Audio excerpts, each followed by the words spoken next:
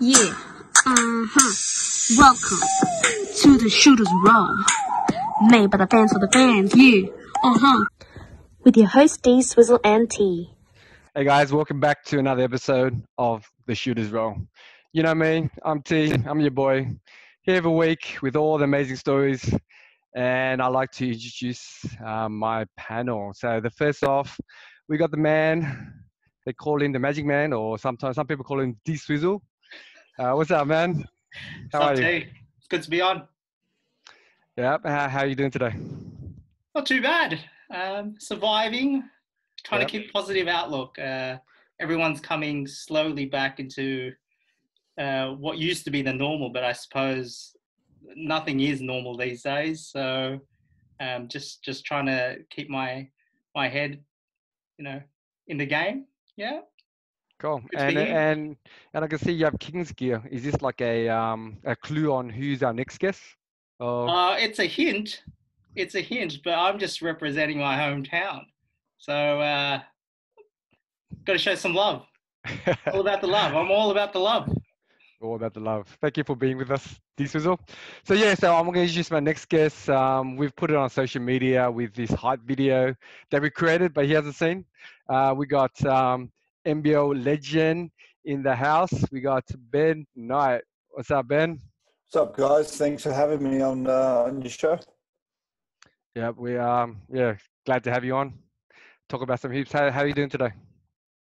Yeah, good. Just finished a session earlier. We're sort of slowly getting back into it with one of my jobs, one of the school teams. So it's slowly getting it going a little bit after quite a large hiatus. Yeah, we'll get into what you've been doing lately. So let's start out with, I guess, your career. So doing research for, I guess, your career. I can see that you started your career with the Kings for 4 games. You moved around the league, the Kings 3 times, and then you won the championship 2 times, and you had a long-standing career. I'm basically going to flash up your history on the screen so people can read that. But I wanted to get into something interesting. So Ben, what's the best team that you ever played for in the NBL? Well, I'd have to say the Sydney Kings. Coming home after starting my career here, to come back and win the 3rd championship. I only unfortunately got 1 championship. I lost the 2nd one going in for the Sydney Kings 4th championship when the Kings fans and people might know Roland Roberts tried to do the Vince Carter dunk at the All-Star game and ripped his pec off.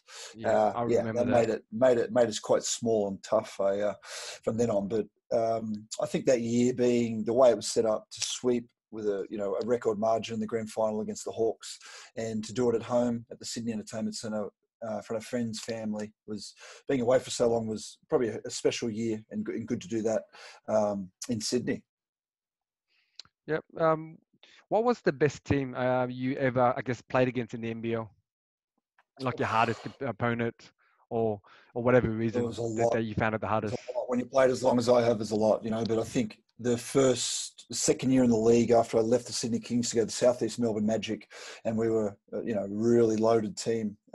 Back then, the best of 3 series went away, home. So we went to Adelaide and dropped game 1, and then they brought a fair few busloads of people to Melbourne Park and wrapped it all up in 2 games, and it sort of hit us like a ton of bricks. But I felt that team Adelaide had with Kevin Brooks out of the NBA, Darnell Mee, also an ex-NBA player, was just primed at the right time. Catalini's, great role players and very well coached. They were really, really good team. And I wouldn't say surprised us, but just was just sharp from the start and got it done. They played a loose style of basketball, and it was enough to I guess, sweep us and get themselves another a championship. Yeah. So speaking on your achievements, I can see, so you won the championship. Is it twice, or was it once that you said? I won it in New Zealand and then for Wellington, but only once in the NBL. I was in 3 grand final campaigns, lost 1 with the Magic, I just spoke about, won the 3rd championship with the Sydney Kings, then we lost the 4th to the Melbourne Tigers when Chris Anstey came back, and the Roland Roberts, just losing that big hurt. Like I ended up playing a bit of centre at the end and was able to go there, but having my natural position was really the power forward spot. Just to not have that extra big and we went with Cedric. Trying to think, but it was more of a shooting guard we brought in. It just didn't have enough, I guess. And that Melbourne team was built in a way to really challenge the Kings after the dominance that Sydney had for those several years. Yeah. So looking at your achievements, you started in 2000 as Sixth Man of the Year. You on the national team for the 01-04. Yep. During that time, what was the best team you ever played against? During national duty. I mean, always USA. We're lucky to play them at Melbourne Park. That was, we played twice there.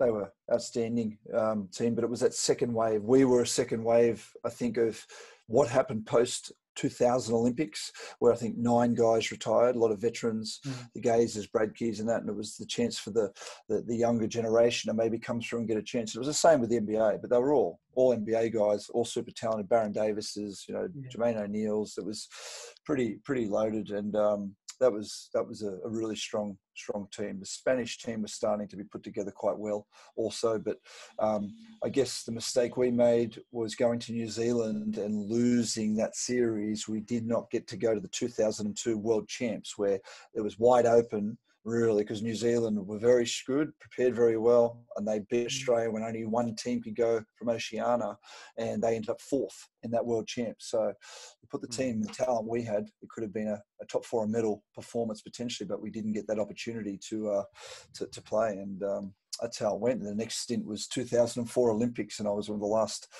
guys cut to go to Athens. So that's sort of how it rolls sometimes. Yeah. It's a bit heartbreaking when you work your ass off and just at that final hurdle. But your career, I was looking through your stats, and what was quite interesting, you had some great statistical seasons with Cairns, and also noting you made the All NBL third team, I think in 01. Those early days when you were playing, the makeup of the league, how did you find yourself trying to use your strengths? Because your field goal percentages are they're very, very good. Most of the seasons you're above 50%. Shooting from the field. What was the keys for you to drive your success throughout your playing career? Well, I think there'd been a lot of great players before me, and I just looked at a lot of guys what they'd done for longevity, and most added stuff to their games, and I really learnt the post game at a young age.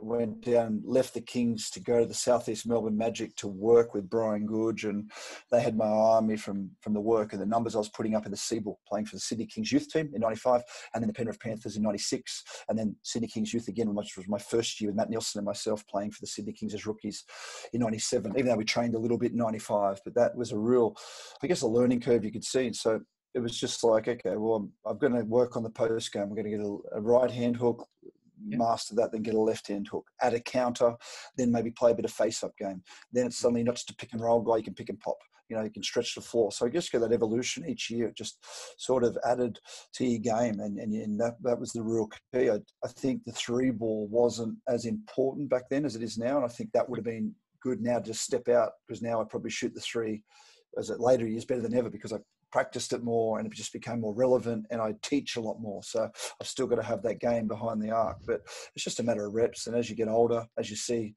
through trends in professionals, the NBA guys, you become a spot up shooter more. It's just what it sort of happens. And I guess that was the challenge and the exciting part, to keep adding things to your game. I went deliberately, I took opportunities in many different countries in different areas so I could see how the game was played, because I thought overall that would help my development as an individual and as a player. And some were just short stints, in Malaysia, short league in New Zealand. But it's just always that wanting to put the work in and wanting to work on your game and love the work. And that was it. If once that time come, find another job, do something else.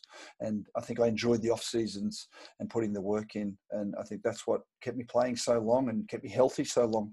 Yeah. I mean, you mentioned it yourself, NBL journeyman, basketball journeyman at that, because of your stints abroad as well. The the way you carried yourself, is there a secret in terms of, you played for 9 NBL teams, pretty much did the rounds, saw every organization. What stood out during any of those stints for you? What was most memorable?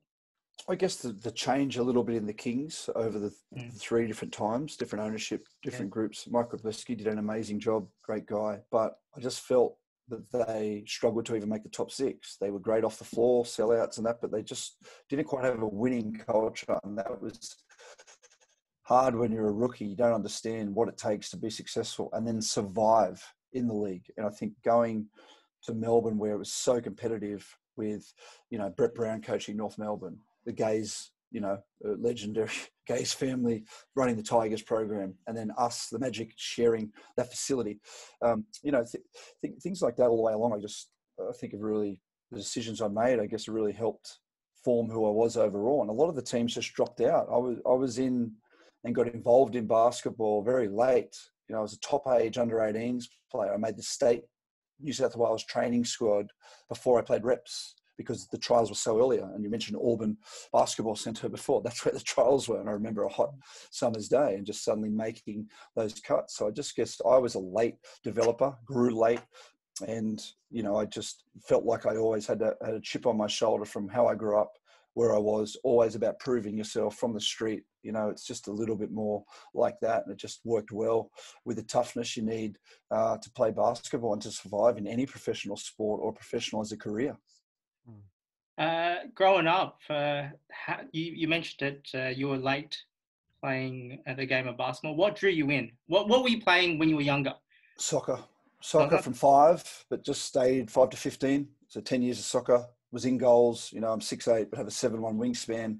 Should have probably stayed in goals. I'm sure a lot of soccer Australian that would have loved that, but it just was a little boring after a while. So once I sort of got in the midfield, I went backs and midfields. I felt like I'm suited to, being able to develop opportunities, defend, and be a little bit in between. And basketball gives you that opportunity. When you go from 11, 13, 18 people in AFL to 5, I'm thinking, okay, there's 5 guys. I got a hell of a lot more control in what goes on. If I can, just work on my game, earn the right to be in this team, get respected, then that's how I took every approach all the way along. And I guess then I did get a lot of opportunities along the way, but I worked for those opportunities, and I always had jobs year in, year out, and multiple offers to go places. So I think that was a real positive, the way I conducted myself as a player. I was very professional.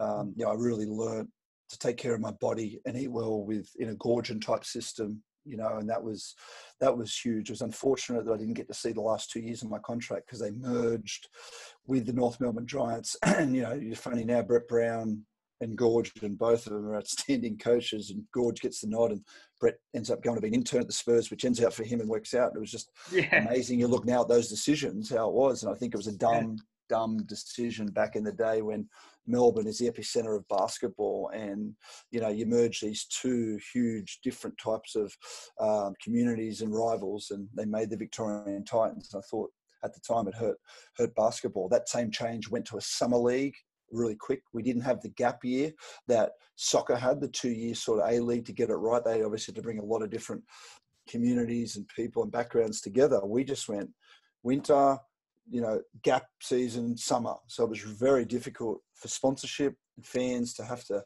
I guess, bring the financial obligations. And, so who knows if it was right or wrong, but summer is where it went for pretty much the next 14, 15 seasons for me. Yeah. And it has worked out. You've traveled the country and, played at all venues and all major NBL teams. Was the traveling and relocating tough for you and your family? Well, I've been a bachelor a lot of my time, so no children. So it has been quite easy for me to take jobs over others. I lost my father when I was young, so I had my mother to really worry, but she stayed in Sydney for a while. Then when I ended up in Cairns, and the first long-term deal I had, she came up there when I built a house up in Cairns, and we made that work. And then after 3 years, I moved on, and I guess in a way I came back to the Hawks and then the Kings. If that didn't happen, I might have had the championship, or the chance to win the championship with the Kings, potentially. But, you know, you just got to get your head around it, that you can't just live in the place you want to live and play in the team you want to play. You've got to be able to take jobs anywhere in the world. And I was lucky that I was playing in China in 97 and was one of the first tours to go and things like that. So I saw how global the game was and, you know, obviously how big it is in Europe, things like that. It's you just realize that you could be in any of these countries, and it's a big deal in all of these countries. We were still like, I'm not sure where basketball was at quite then. It was coming, but it was still, you know, AFL, league, union dominant, three main core sort of sports. Soccer was coming, but it wasn't really relevant as it was globally in the World Cup. So, I mean, I suddenly started to see that soccer and basketball were the two biggest things globally everywhere I went. And it was like, okay, this is different. So getting out of Australia and seeing that was a real eye-opener. And then obviously you throw in a splash of going to the States a lot and you go, wow, look at sports in America. This is, you know, I want to play in the NBA, of course. So Michael Jordan was the guy that changed my life, really. I saw him play, and I say Scottie Pippen. I wore 33 because of Bird and Pippen, and I saw Magic, I saw Bird, I saw that late 80s, then I see Jordan. I go, what is that dude doing? Like, you watch a soccer player, you watch that, and you go, and that's, everyone respects it. And I think The Last Dance that everyone watched, that I know, everyone in the world I think watched that timing, that sees it. And that whole winning, toughness, calling people out. People don't go there nowadays. It's 2020. Everyone's a lot of soft around the edges. Everyone's got feelings, all this. And, you know, it's hard to be that guy, to want to be the winner, because I think that's a great example of a lot of times how it comes out. And people, particularly nowadays, I don't think respond too well to that. You know, he's the arsehole, he's the bad guy, you know. And I think that was his biggest fear about bringing that documentary out after sitting on it for that long. Yeah. But I think we could all see the difference and how that led to Kobe.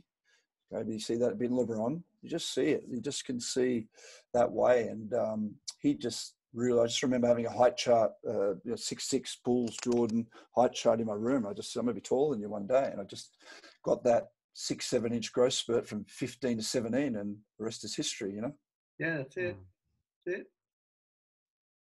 Yeah, it's good how you mentioned The Last Dance. We covered it in our earlier podcast. We covered every episode. So it was a great show, and especially the time where we needed it during these crazy times.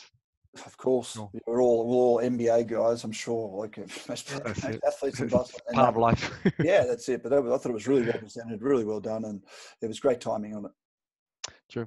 Let's move on to, I guess, what you're up to, Ben. Rather than me telling everyone what you're doing, can you talk about what you're doing now? And I know that you still play for Norths and you're still the head coach. Yep. What else are you up to?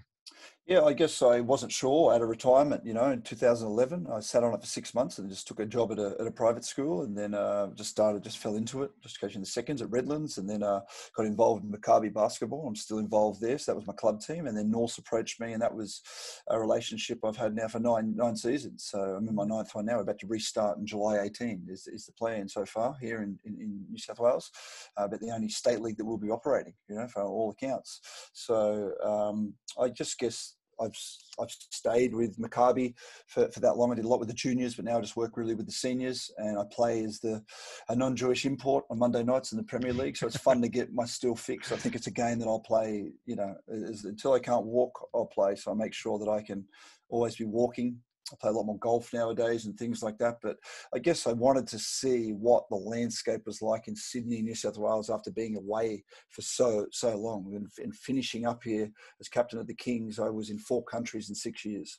So I really wanted to see club, association, and that sort of level school basketball. And I guess I've just continued, you know, providing those services along the way. I'm at a public school now at Balgala Boys in my 4th year, where I've built that up from 2 teams in year 7 to 200 players playing now. And, you know, I was a public school boy, so I like to give back like that. But it's been a really positive thing, you know, just over on the northern beaches of Sydney here. And Norths, as I said, I'm in my 9th season, so It's been fun working with a lot of guys that I feel that my real role there is to develop players and a lot of the younger guys coming through, because it's such a huge jump from under 18s to go to maybe a youth league or straight to college. And a lot of these guys, maybe in certain situations, are, thinking I'm just Division 1 college and that's it. But it's like, you don't realize how competitive it is to get those scholarships. And I think that's where, I guess, North's using that as a vehicle has been really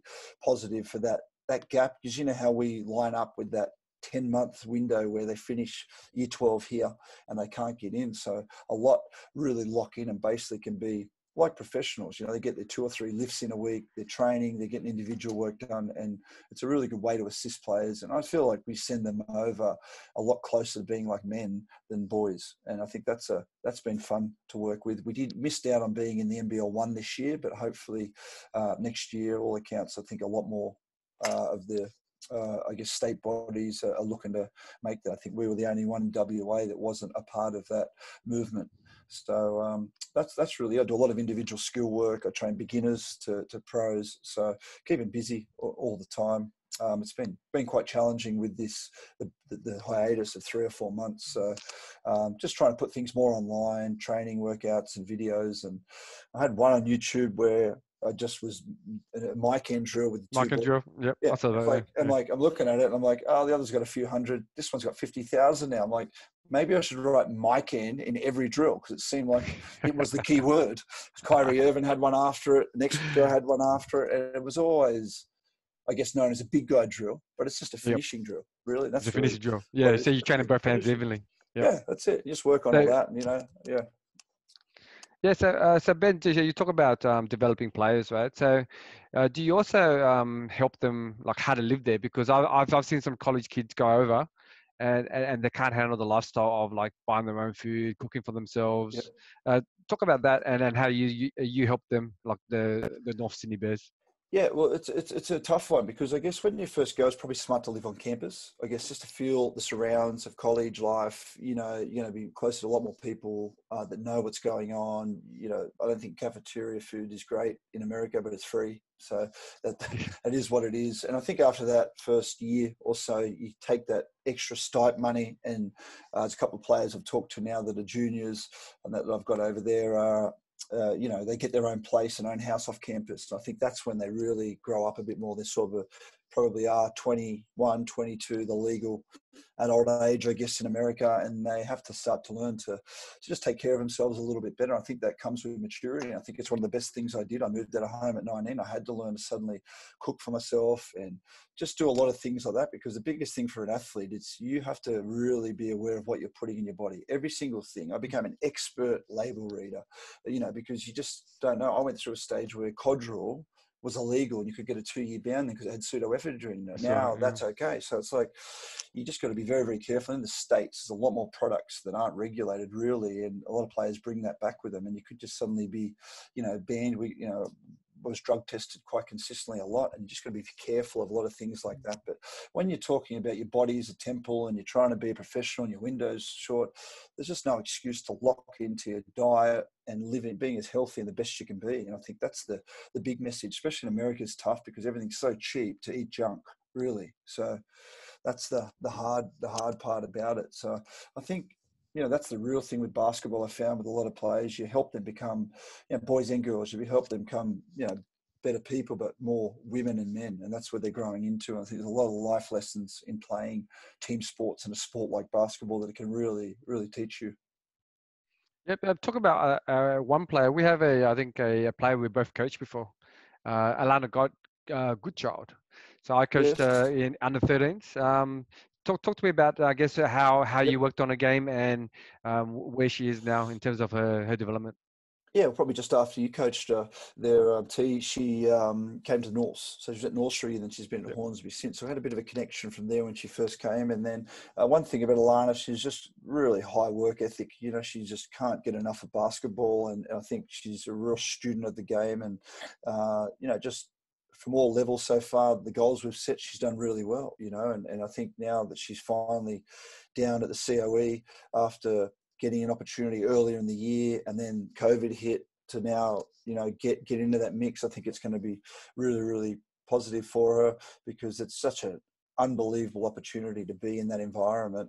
And, you know, it's just, she's been able to shoot the outside shot, which is really good. She's got post game, you know, we've worked on her speed and lateral quickness, and that's something that she just has to continue with, and show that, you know, not sure how much taller sometimes you can grow. And so those extra assets of being tougher and, you know, being comfortable with your size, but, you know, just adding things to your game. That's one thing I spoke about earlier, that she's consistently doing, always adding things and parts to a game. And I guess that's what you need to take it to the next level and really play in that elite level for a long time. You've got to be able to keep changing with the times and concepts, and you just got to be willing to put in that work. And I can't fault her on her effort and energy to try and get better in that way. Definitely. You've taken on a coaching, mentoring role. When you were a player, tell me, what was the best advice that you were given by a coach?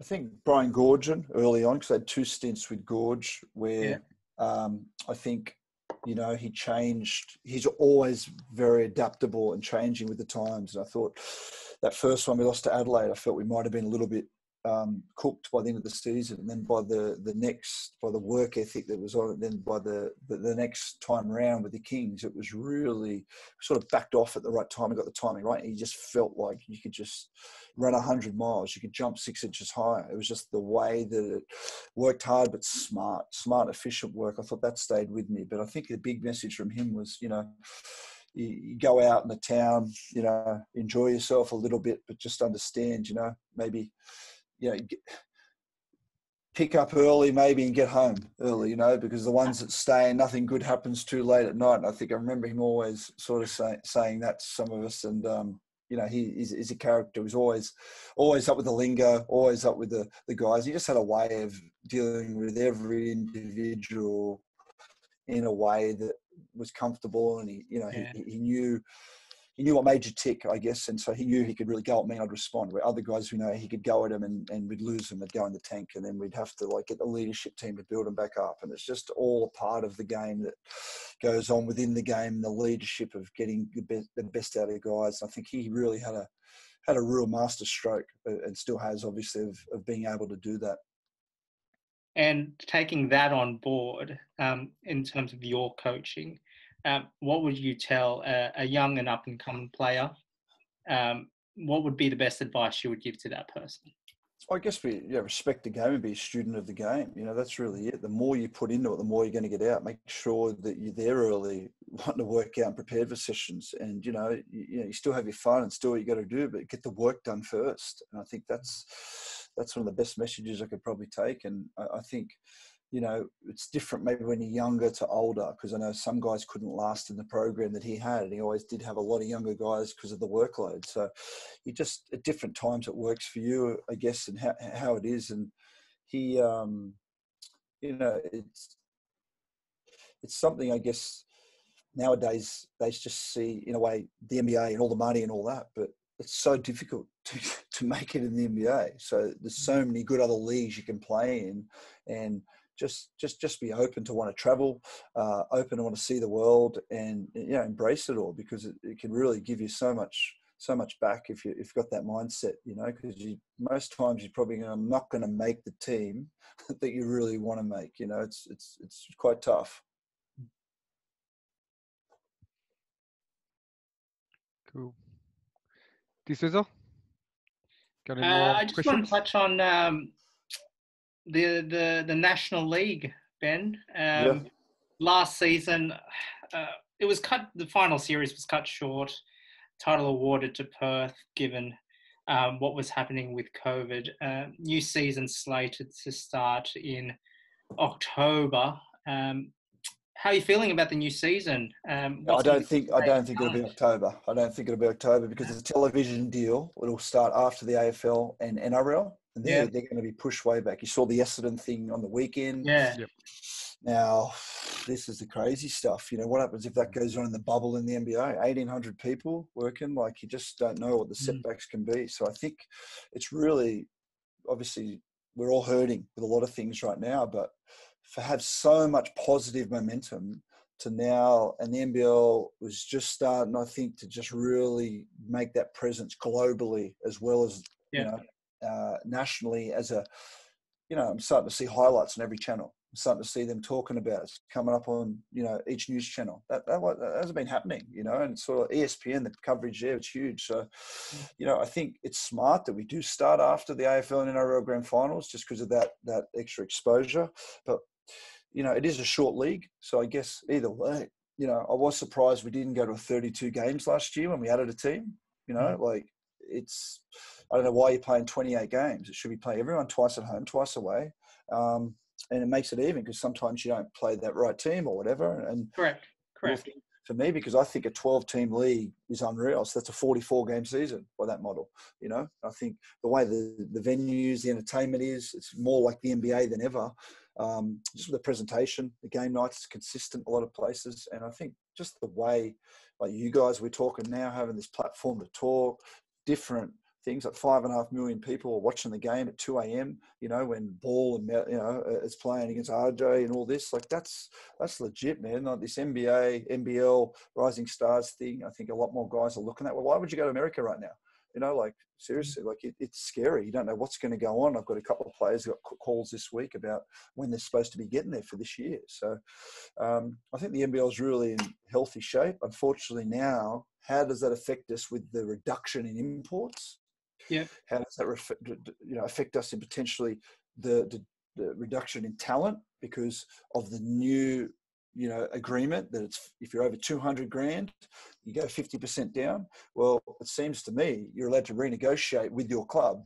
You can make up any figures you like if it's 50% slice. I mean, it seems like Perth and the Masters are always keeping guys and naturalising guys, and Bryce Cotton isn't far away, which is good for Australia and the Boomers to have that a potential guy like that.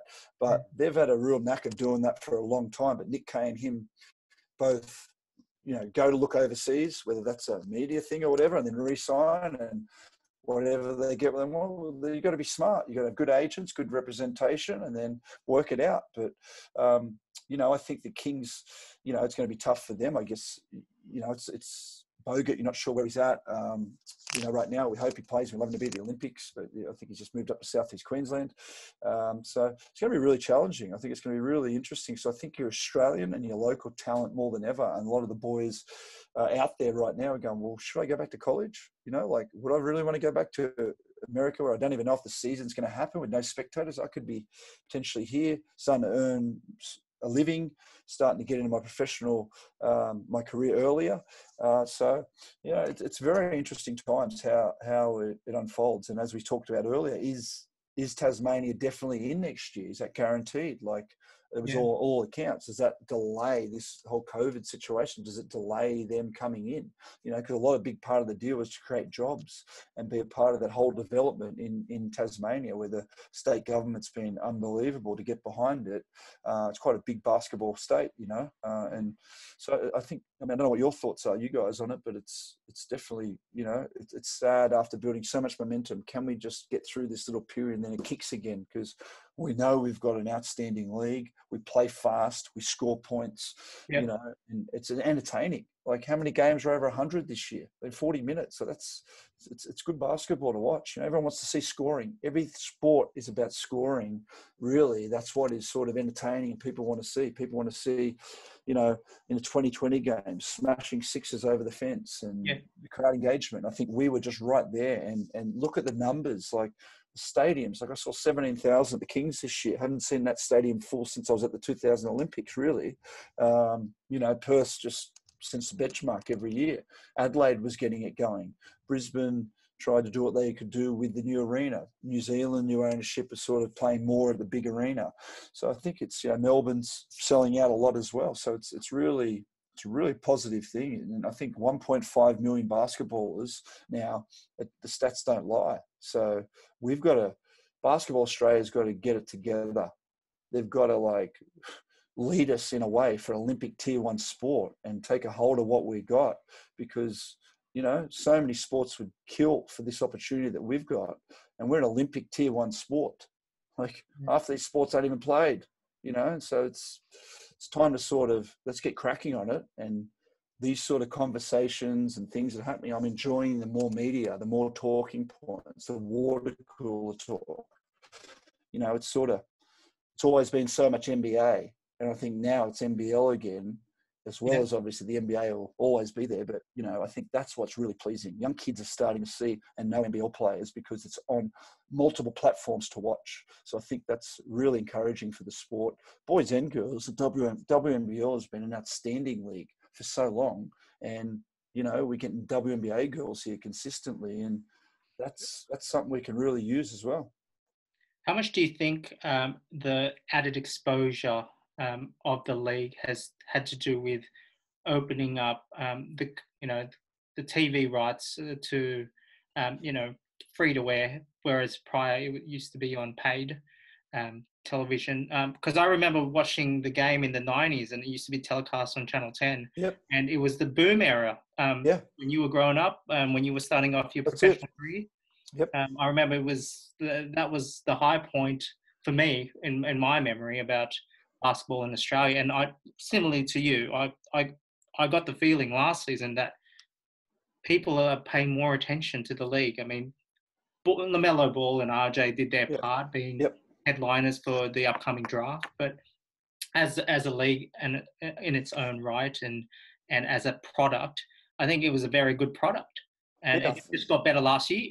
Yeah, you're right. D-Swizzle, you're on the money, man. I think that's what was exciting over the few years before that to lead up to that. It was sort of like, here we are, we're here now, we're relevant. Boom, we made those moves.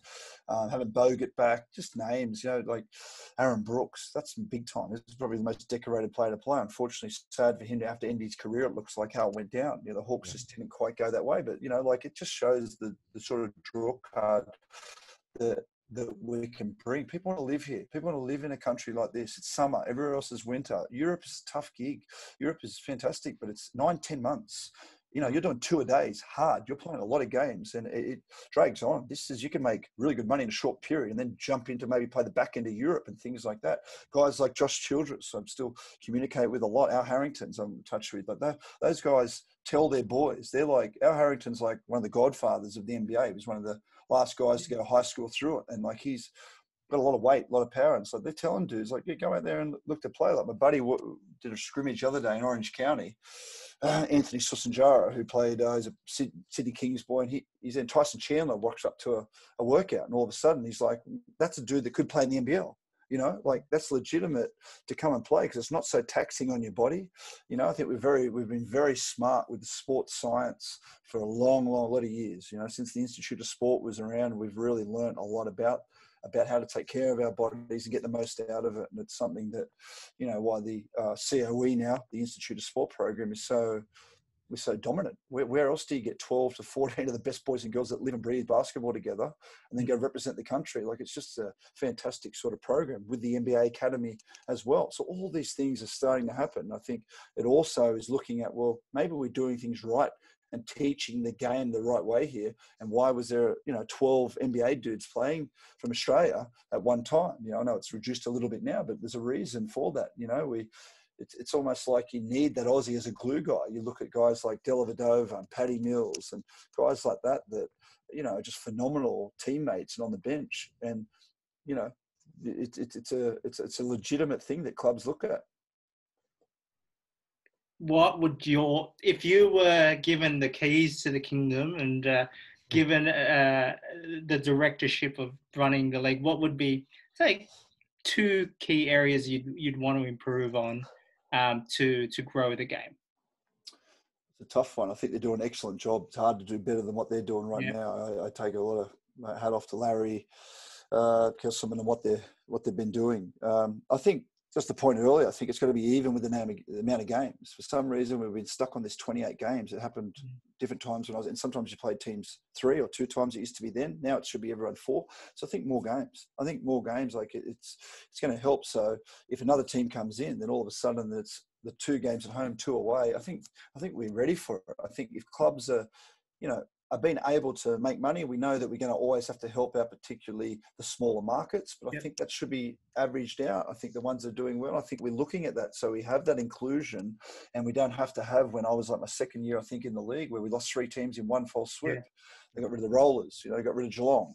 Also got rid of, who was the other team? Sorry, then it was 1, 2, 3. Yeah, all at once, So I think, in a way, the talent went through to help the league. But you look at how many basketballers we got in college and coming out here. So I think, is there another way, for your second point, you asked me, to maybe encourage more to come and play earlier in a way? Because it is great, and you wanted to get the degree, you want to do the 4 years, but I just know as turning pro earlier and then still being able to go to college after playing NBL for 2 years back then, before that really a lot of the NCAA rules changed. And I think that would be really encouraging as well. I think there's a place for it. I mean, if ever so next year, if it's going to be restriction on imports and restriction on really how's this whole travel international going to work, I think, the more Aussie talent would really, really help. But saying that, I did love that we were able to load up some teams with, 3 or 4 Americans. If you take the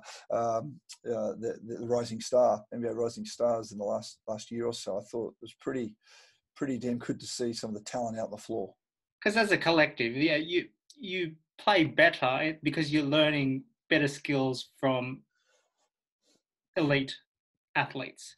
I don't think, you automatic. I've always believed you're a product of your environment, and you can buck the trend for sure. But ultimately, you develop good habits from seeing good habits formed around you. And, that's right. The more talent that the league can bring in, or develop, more importantly, develop homegrown talent, the better it is going to be for the league in itself. 100%. I think that you're right on point there about that. And I think we are doing a really good job developing players, but then normally we lose them to the bigger contracts. I think Europe, we still got a lot of great ballers in Europe, but we just see that, okay, now all of a sudden, guys' salaries are up there. Unfortunately, with what's the COVID situation, they're probably going to have to be reduced, like everything. Every sporting team's really struggling, I guess, just not having those TV rights and gate takings and all that. So I think, that's why it could even be an even better opportunity for some of these guys that are right. Okay, I'm right there in the middle of my second, third year in college, or going into my senior year. Is it now time to come out and join an NBL team? And I can really, get my opportunity early. And I think that's the thing. You just never know when your opportunity is going to come, and you got to take, you just got to be ready for it. Wholly agree. Great in depth there, Ben. Just to hear your thoughts of the game. You pretty much have your pulse on the NBL and the NBA with all your connections and connections in the game. So I guess some news. I guess we want to talk about with NBL. Do you know the Hawks, the Illawarra Hawks? As someone pointed to us in Instagram, they were bought out this week by the ex 76ers GM Brian Colangelo. Colangelo, if I say that properly. Yeah, and I heard today, I guess from Lloyd, that they might get Brian Goorjian back. What are your thoughts on that? Yeah, well, I think Dory Kadahi, that's another one you got to mention. That's a Sydney boy that was a part ownership of the Sydney Kings. It's a majority in that piece as well. And I think he has strong connections with Gorge. And I think no doubt that if there's some money around or whatever, that they could maybe sway him. But from all accounts, I think he's back from China and potentially available. Now, I'd love him to coach, but I think he'd be amazing when you said the keys to the kingdom, D-Swizzle again. I think you put a mic and a camera in front of that guy, that's going to be entertainment all day. I think that's the thing. Eventually he could turn into being that sort of presenter type guy, or, I just think it's just got that personality for it. So, but it'll be a great move for the Hawks, I think, if that can happen. But it's funny, they dropped the Illawarra part, right? They're just Hawks at the moment. Yeah, right. Okay, so the person that corrected us on Instagram needs to be corrected. Yeah. Okay. So that's the part about that. I think that they are Hawks, because I think Canberra is definitely interested in playing games that they've already done. But could that also be a relocation to Western Sydney? Could the market's obviously bigger? The Kings had that. I think the deal was the Kings were the only team for 10 years or something, but maybe with this situation and how, it's tough in Illawarra because 41 years of doing it, but I just felt that the stadium is a little bit old. The game nights are okay, but they're getting 3,500 people. It's got to be more like a Cairns environment where you're at least getting 5,000 or so, and there's enough people in the community to support it. But it's just tough that every year it almost seems like, they're reaching out to get help. And I guess that's the tough part of being in a smaller market, but they've somehow, they're the ultimate survivors, and they've found a way to do it for 41 years. Yeah. Yep. Yeah. Oh, look, they're bringing in some they're big names there when you think about how the 76ers got transformed from all the years of struggle. And,